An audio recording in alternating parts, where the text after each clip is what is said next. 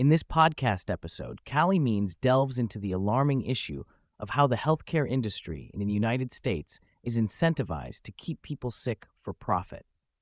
Means highlights the economic reality that the healthcare industry thrives when individuals are sicker, leading to a cycle of recurring revenue from chronic conditions.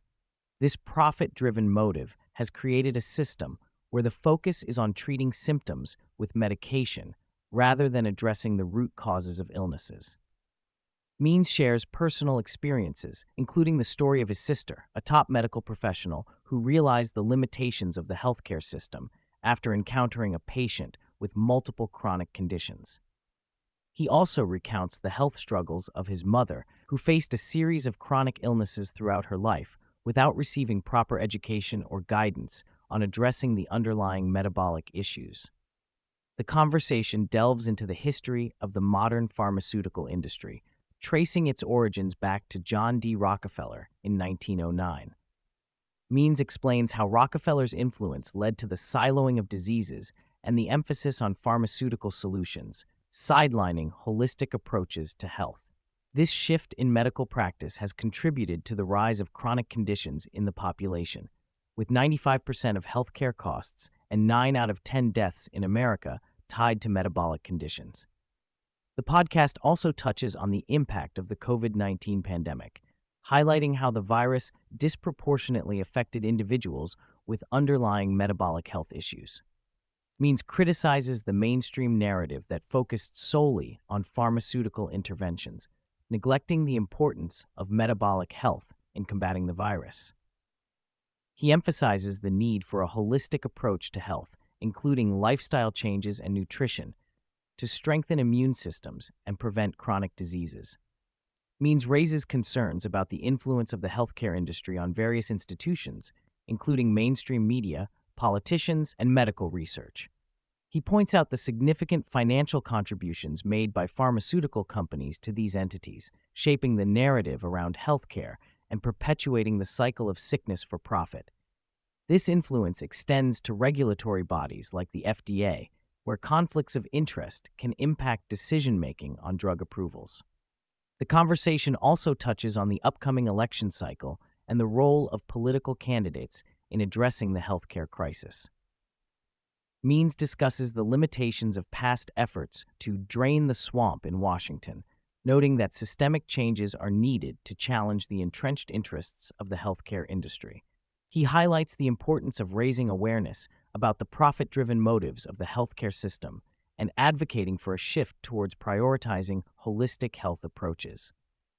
Means criticizes the current healthcare system for prioritizing profit over public health, pointing out that the industry is growing rapidly and becoming the most valuable sector in the country.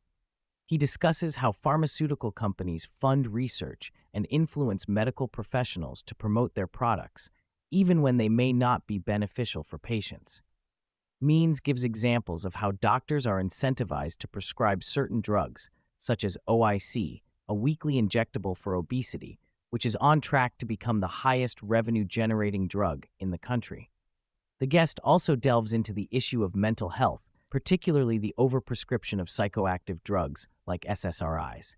He argues that these drugs do not address the root causes of mental health issues and can actually numb individuals from reality.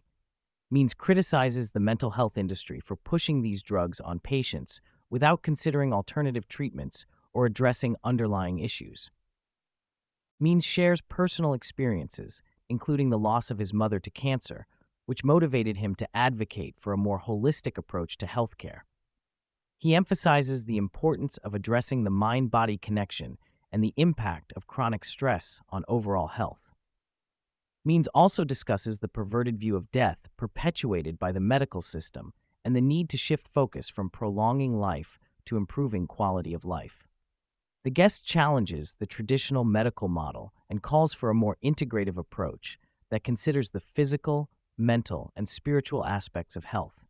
He highlights the connection between metabolic dysfunction and chronic diseases, arguing that many forms of cancer are linked to issues like diabetes and obesity.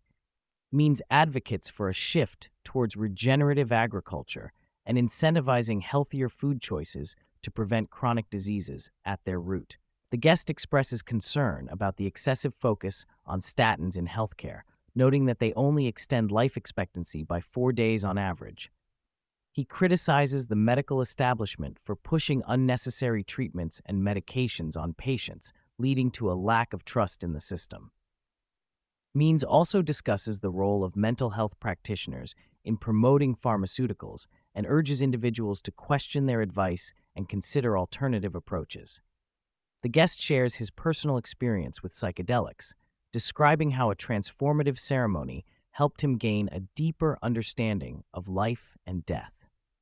He believes that psychedelics have the potential to revolutionize mental health treatment and reconnect individuals with their true selves. Means acknowledges the stigma surrounding psychedelics, but argues that they can be powerful tools for healing and self-discovery. Means highlights the significance of individual empowerment and personal exploration in improving health outcomes. He criticizes the current healthcare system for being incentivized to keep people sick and highlights the need for bold leadership to change the status quo.